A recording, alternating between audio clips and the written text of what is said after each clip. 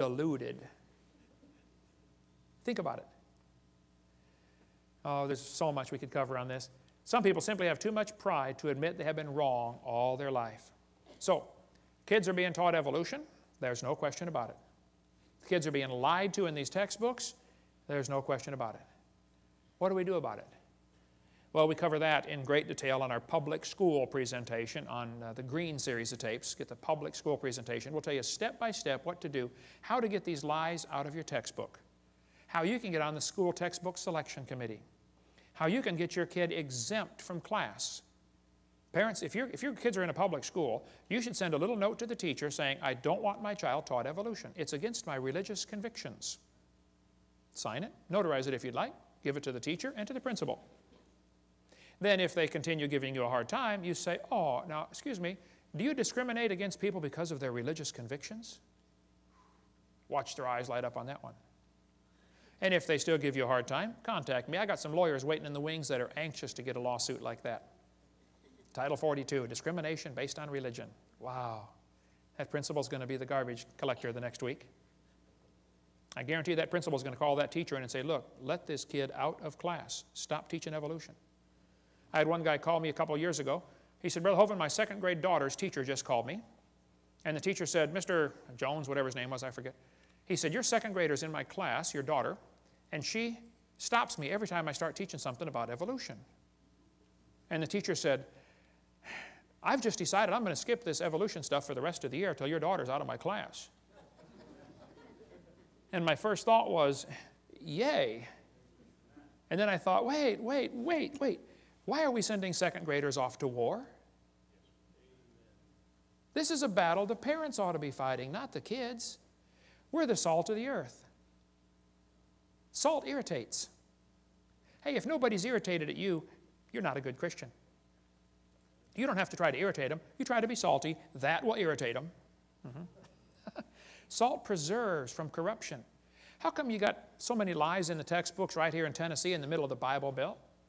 Where's the Christians that are supposed to preserve the world, huh? Why don't some of you get on the school board and do something about this? Why don't some of you get a committee to say, hey, let's take these pages out of the book. This is a lie. It won't cost the school anything. I'll show you.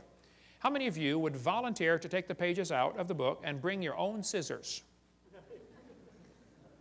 Won't cost the school a dime. Let's do better than that. How many of you would pay $20 for the privilege of being on the committee to cut the pages out of the book and still bring your own scissors? We just had a fundraiser. We just raised $1,000 for the school. Wow. Won't cost them a dime. There are many good, sincere, godly public school teachers, and I praise God for them. And they are as frustrated as I am with what's going on. If you've got a good teacher in your school that wants to do what's right, support them. Because I guarantee if there's a teacher that tries to get up and stand up for creation and against evolution, there's a good possibility they'll get fired or get persecuted for it. We cover much more on that on video number 7, how teachers get persecuted for standing up for what's right. Many teach this theory because they simply have never been taught anything else. Many don't know it's okay to teach creation. It's perfectly fine. Well, what do we do? Well, there's a long history how we got this theory in our schools, and we'll cover all that in the public school presentation. And what do we do about it? It's all covered on videotape number 5. We'll show you the dangers of this theory. It's not just a dumb idea, it's a dangerous religion. And then tell you some real practical steps to fix it on Seminar Part 5. Thank you for joining us. We hope you've enjoyed this video series on creation, evolution, and dinosaurs. Much more important, though, than knowing all the truth and facts about science is to know the truth about whether you're going to heaven or not. If you've never trusted Christ as your Savior, let me explain quickly what you need to do to go to heaven. The Bible says we're all sinners. We've all broken God's laws. We've disobeyed the Creator. We've done wicked things. We're sinners. Some are worse than others, at least in man's eyes, but we've all broken God's laws. And the Bible says you have to repent. The word repent means to turn. It actually means two things, to turn from your sin and to turn to God. God's looking for a change in your attitude where you say, Lord, I don't want to do wrong anymore. I'm sorry, I've offended you. I want to do right. And you turn from sin and you turn to God and say, God, would you please forgive me?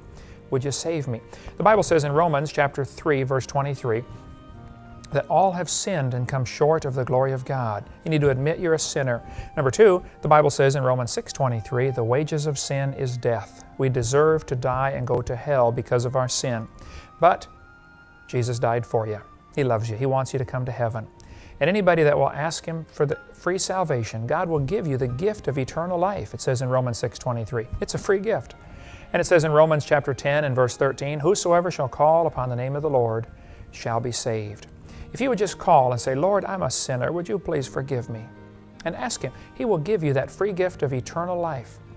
Why don't you just pray with me right now, and you could receive Christ as your Savior. There's no magic words. God's looking at your heart. But if you could say this and mean it, God would forgive you. Just say, Dear Lord Jesus, I know that I'm a sinner. I've broken your laws. I'm sorry. Please forgive me. Please apply your blood to my account. Forgive my sins and take me to heaven. In Jesus' name, amen. The Bible says if you call upon the Lord, you shall be saved. So if you've asked the Lord to save you, He promised He'd save you. Now your job is to grow. Read your Bible, pray, get involved in a good Bible-believing church, and begin to grow to be a good Christian. Thank you so much. Call or write if we can be any help at all. We'd be glad to help. For more information on other materials offered by Creation Science Evangelism, call us at 850-479-DINO. That's 850-479-3466. Or visit us online at www.drdino.com. That's www.drdino.com.